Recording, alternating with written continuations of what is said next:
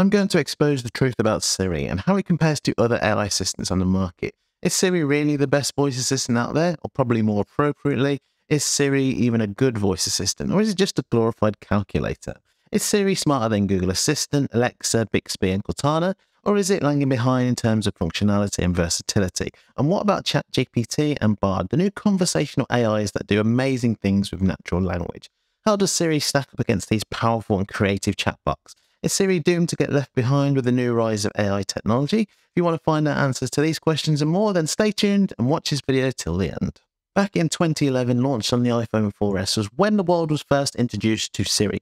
At the time, Siri was one of the first voice assistants to hit the market. Since then, it has pretty much expanded to every piece of hardware that Apple make, like the iPad, Mac, Apple Watch, Apple TV, and HomePod.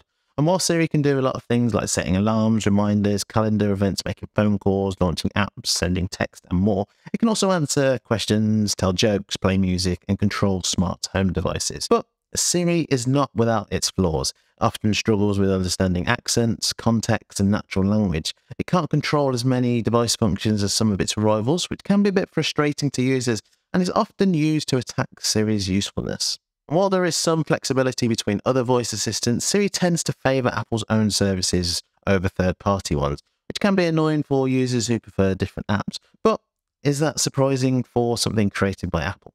For me, I subscribe to Spotify instead of Apple Music, and I know my experience of using Spotify is so limited compared to the experience I'd have using my iPod mini if I'd subbed to Apple Music. While Siri was the base of AI assistants for a few years, it now faces stiff competition from other AI assistants that have emerged in recent years.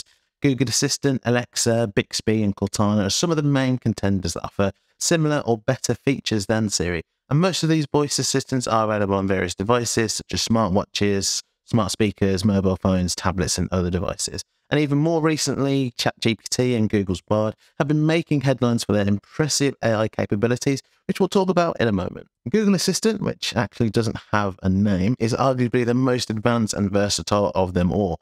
It can run on almost any device with Android, Chrome, Wear OS, and even on its iPhone and iPad app. It can handle almost any task or request that you can think of, from device settings to web searches to shopping to entertainment. It can also understand natural language and context better than Siri and integrate with a wide range of third-party services and apps.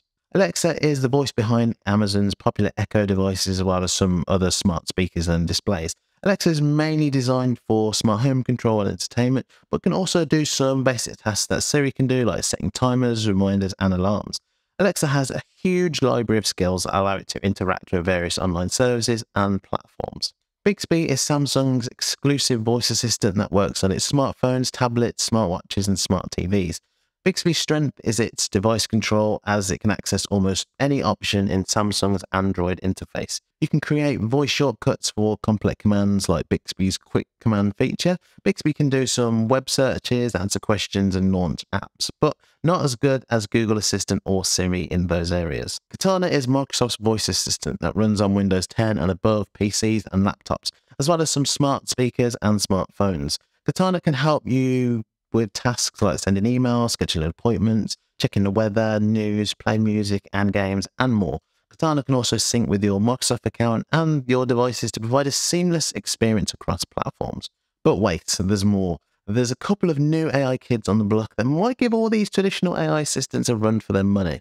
They are Google's Bard and ChatGPT, the conversational AIs. These AI chatbots can interact with you in a natural way, answering follow-up questions, creating originally generated images based on prompts, admitting its mistakes, challenging incorrect premises, and rejecting inappropriate requests. And to go even further, they can also debug code, write essays, and generate memes. While ChatGPT and Bard are not voice assistants per se, they show how far AI technology has come and how much potential it has for the future.